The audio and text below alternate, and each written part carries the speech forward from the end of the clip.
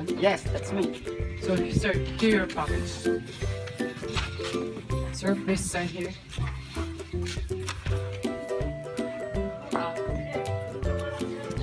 Thank you, sir.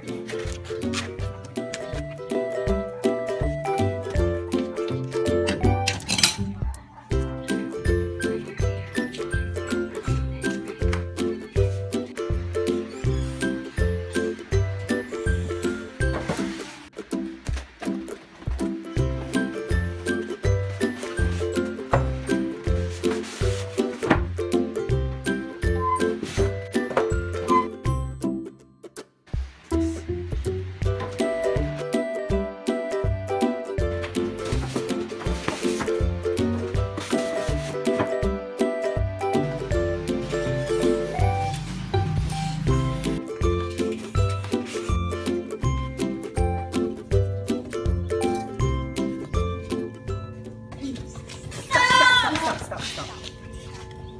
Why?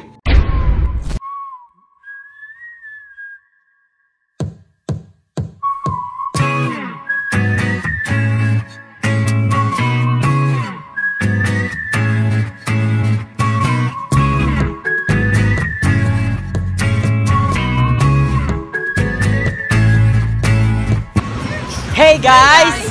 Welcome to our environmental vlog! So we are here to talk about Styrofoam! Did you know that Styrofoam, a polystyrene foam, has become such an accepted everyday product that people rarely stop to realize that it is made from polystyrene, a petroleum-based plastic. In fact, Styrofoam is a trade name for expanded polystyrene. According to 2015 BBC report, it explains that polystyrene beads are processed using chemicals that steam and expand. It gained popularity because it is lightweight and it's 98% air, and it is 2 to 3 times cheaper than other cardboards and papers.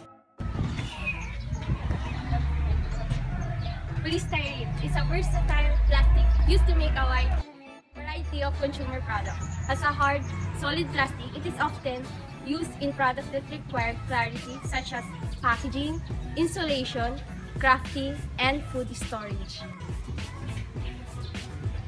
Since styrofoam is disposable, piles and piles of this stuff ends up in our landfills.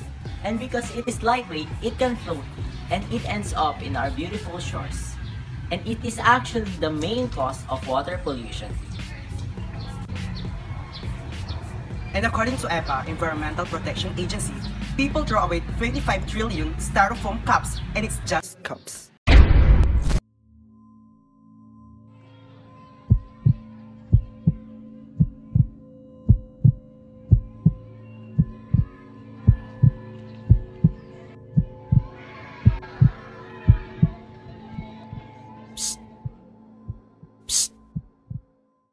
You know, Bob, what you're doing is bad for the environment.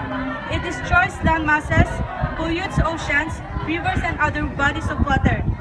It causes starvation and choking for the animals. What you should do to help the environment and reduce the use of styrofoam is to BYO. Bring your own containers, bring your own tumblers and other reusable utensils. I'm so sorry. Okay, I'm sorry. You too can make an eco-friendly choices To eliminate the use of Styrofoam!